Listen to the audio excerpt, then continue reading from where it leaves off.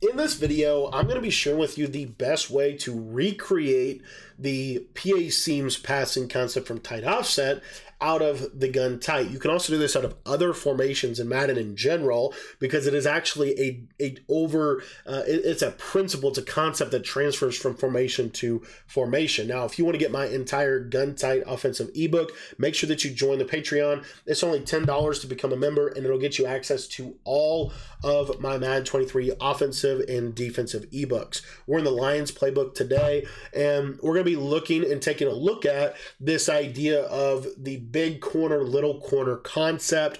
This can come out of the play gun tight drive corner. Really what you're looking for is you're looking for these really deep corners in tight formations, whether it's tight offset, tight slots, tight gun tight, right? Tight flex, you're looking tight doubles, you're looking for these big deep corner routes.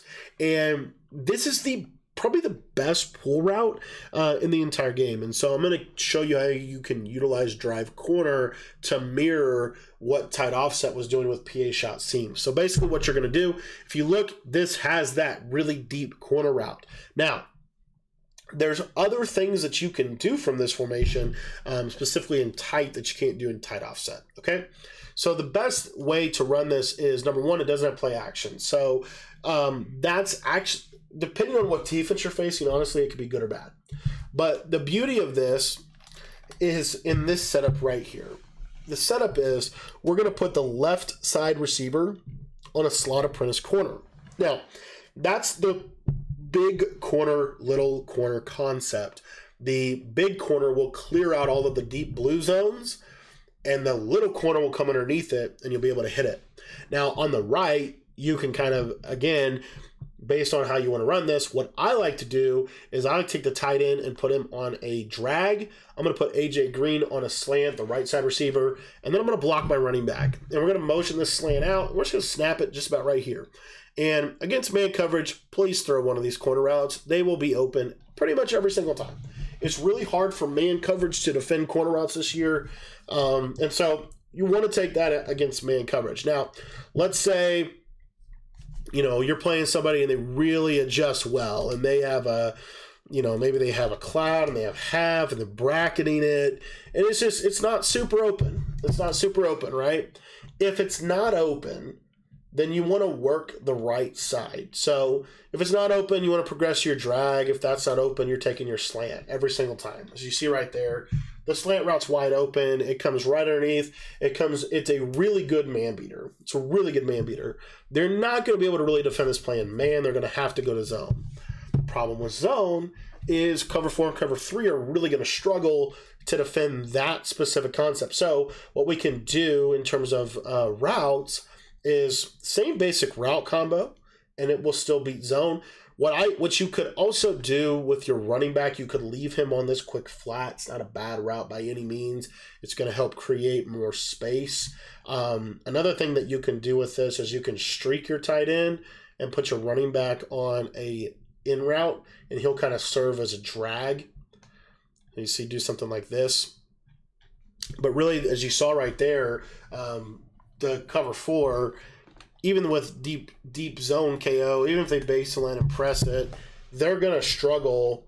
They're going to struggle to defend this. I don't know what we're doing here with the back, but anyway, let me motion this guy out. So you see here, if you watch square, CeeDee Lamb, the corner route will clear out that quarter, and then you can throw that.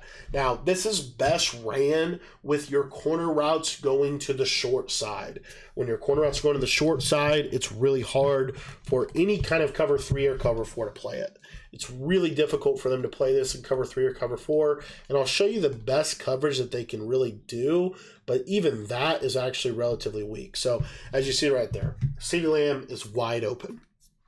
Now, the best defense for the short corner route is a cover 2 with a cloud flat that will play right at that depth. So you see right here, he's kind of there. He's kind of there. Now, if they back that cloud off, it's probably going to play a little bit better, and I'll show that real quick. So let's do a little baseline. This will play pretty well against the short corner route. The problem is it leaves this big corner route open to the sideline. And so how you want to throw that big corner out over the top is you just want to freeform it to the sideline, up and away from the defender. So, you know, again, if they're in a coverage and it looks something like this, the short corner route will kind of, honestly, I think it manipulates the zones a little bit for the over top corner. So you see, just freeform that up, and you see that deep half. He pretty much never plays it. It's really hard for that deep half to play that specific route. And so I want to show you what you can do against the defense they're going to do to try to stop this. So the defense that your opponent is going to run to try to stop this is really two specific ones.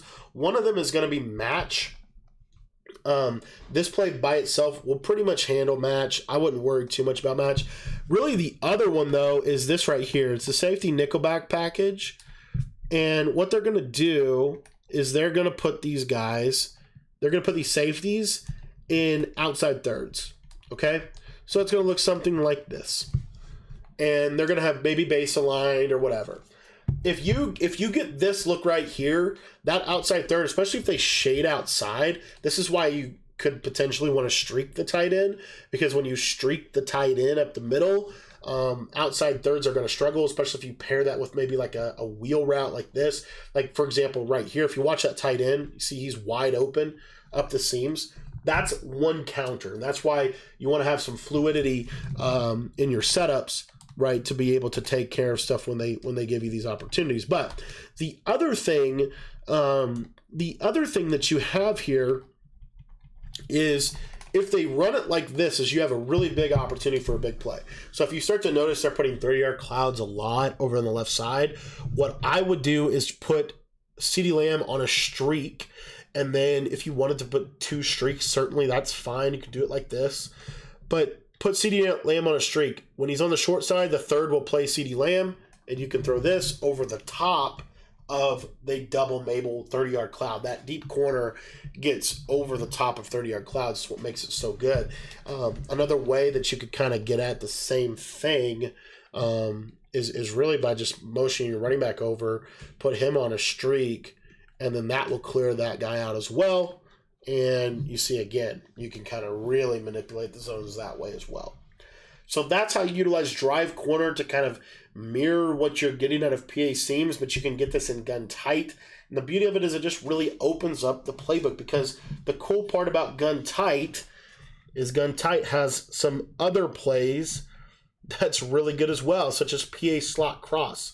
PA slot cross, really, really, really good for attacking off of the right side. So you have something that's a deep corner to the left, and now you have a deep corner to the right, and when you combine the two, it makes it really difficult to defend this formation. Thanks for watching. If you want to get my entire Gun Tight offensive ebook, head down to the description and go join the Patreon for just $10.